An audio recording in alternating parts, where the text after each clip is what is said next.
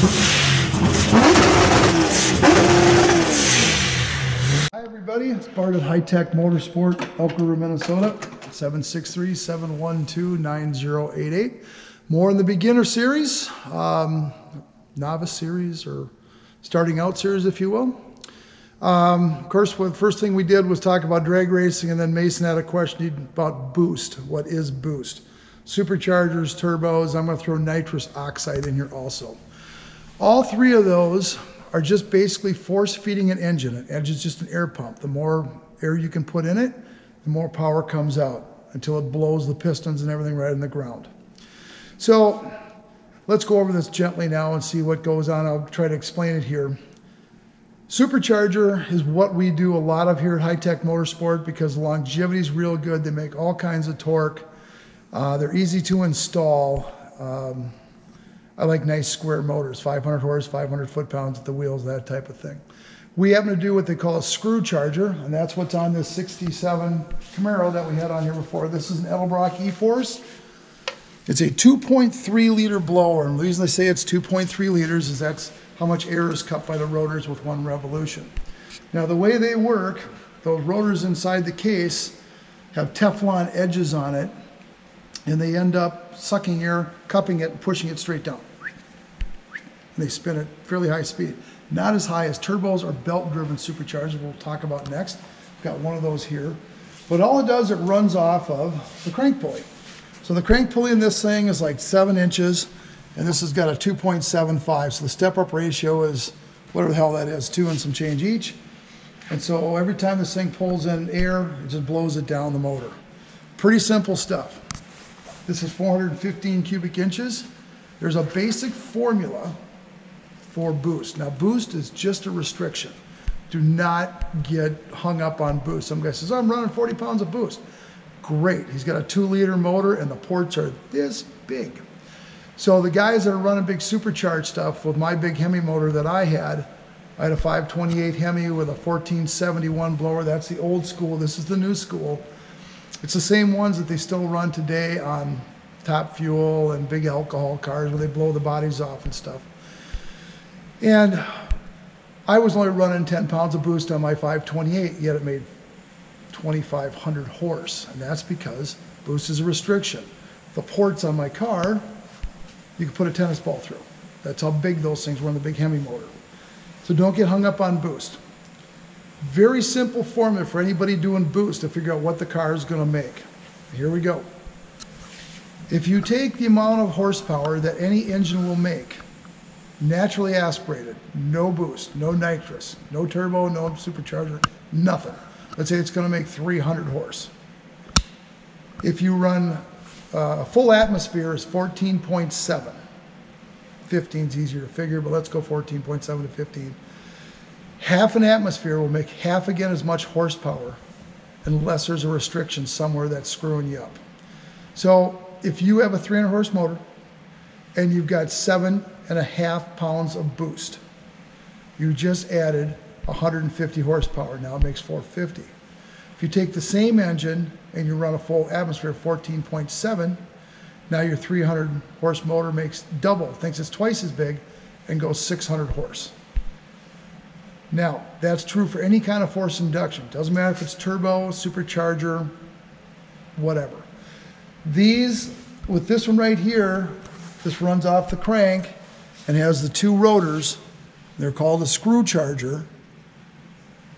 They're simple and they work great. Don't have a lot of problems with longevity. They are a little expensive, but they're my favorite go-to thing because my customers want to just have something that works all the time. You change the boost by changing the upper pulley or the lower pulley, just like riding a bike. Change the gearing on it. All right? Now, the next thing we've got we'll talk about the, I call them Sidewinder Blowers. They're a belt-driven turbocharger per se.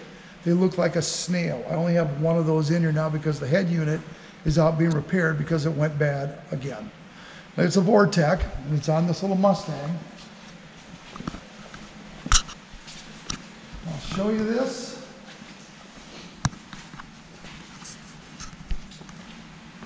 And I'll have Mason dig up a picture, a photo file from ProCharger, ATI ProCharger, or Vortec. Anyway, this little snail thing sits right here. It's off being repaired, and this goes down cold air intake and then force feeds it. There's an intercooler up front that's hidden behind the grill. You have to do that because when you compress air, it gets hot. So you need it to expand and cool down, otherwise you have detonation issues. That's something to worry about on these things. So this is belt driven also, and these ATI ProChargers, Vortex, they have an internal step-up ratio. So every time the pulley goes around on the top, it actually goes up anywhere between 3.5 and 5.4 times top of it. Now this has got just one vane in it, kind of like a turbo, but it's belt driven. So, nice.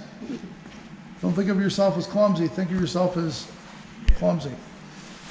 Anyway, the belt-driven turbos have kind of an intrinsic issue. They make great power up high, but they need to spool up to get there. So they need to be at 4,000 RPM, 3,500 minimum to keep it, to make power.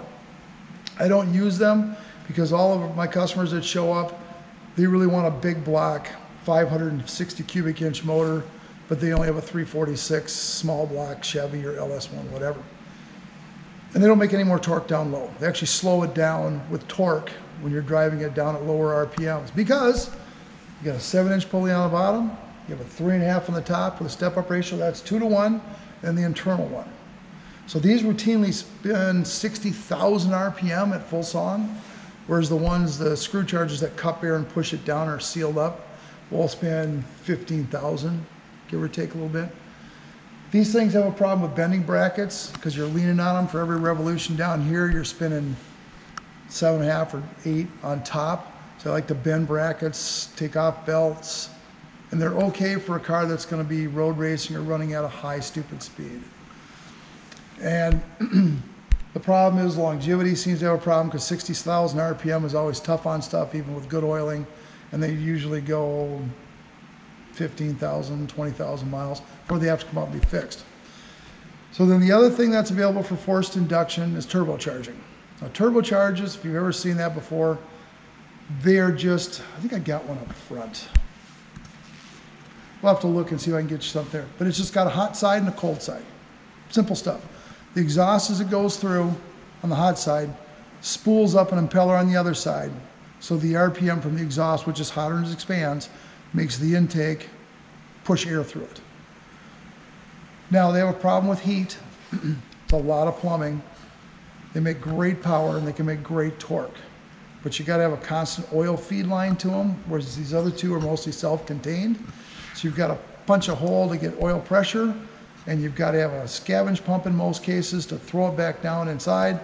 And if it ever cokes up the oil, burns the oil because it gets too hot, the bearings go out, parts go flying through. There's all kinds of stuff that goes on. Turbos are kind of all the rage right now. Everybody thinks it's free horsepower. It's really not because you're capping off the exhaust. There's parasitic loss, residual loss in the turbocharger also. Those are the three majors with supercharging and turbocharging. Now, the final thing for some kind of an adder is nitrous oxide. Now, N2O, all it does, it comes out of the bottle. It's a liquid in the bottle, and all it does is it enhances the ability for the engine to burn more fuel. At 33% oxygen, we're 21%. In the atmosphere is 33%. So you add fuel with the nitrous. If you do that, it's called a wet system. Fuel and nitrous added at the same time, and you tune it to make more power. It fills up the cylinders. It's very cold when it comes out of liquid form. It's 90 or 100 below zero. So that also helps to make more power because cold air makes more power. So that's simplicity. There's also another system called a dry shot, and that's when it doesn't add fuel. It goes before the air temperature sensor, and the air temperature sensor with fuel injection just adds more fuel to it because it reads, oh, it's really cold now. Instead of being 80 degrees, it reads 10 degrees. So it adds fuel that way, and you can tune that in the computer.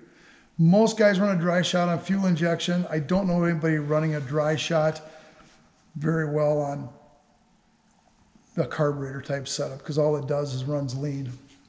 And when you tune up We'll go into fuel injection mapping later on, but it's when you add a bunch of nitrous to it, you're making the engine feel bigger because you're filling the cylinder with liquid that's cold and also lots of oxygen. So when it ignites, it breaks into its nitrogen and oxygen components and allows you to burn more fuel. You have to take timing out, a couple 3 degrees for every 100 horsepower. I don't like big nitrous hits because they do have controllers, but when they hit hard, they're a lot of fun. It's like a cartoon ride, but they can also break stuff if they're not set up correctly. It gets a bad rap because people think they know what they're doing with nitrous oxide and they'll blow stuff up. So that's the 3 things there. So we went over the boost, which is just a restriction, air pressure, turbochargers, nitrous oxide, and superchargers, both screw chargers and these little Sidewinder blowers, centrifugal blowers they call them. And that's what we do. So if you got any other questions, you can contact Mason. He'll put a number up on the screen or Instagram or I don't know, or you can call me 763-712-9088. We'll continue to refine these and go over new things, but he wants to get his feet wet with doing some, putting some stuff up on the web for you guys to watch. A little easier to understand. We'll get a bigger audience in here. So if you need to get a hold of me, you know where I'm at 6 days a week. Feel free to call. This is Bart, High Tech, signing off.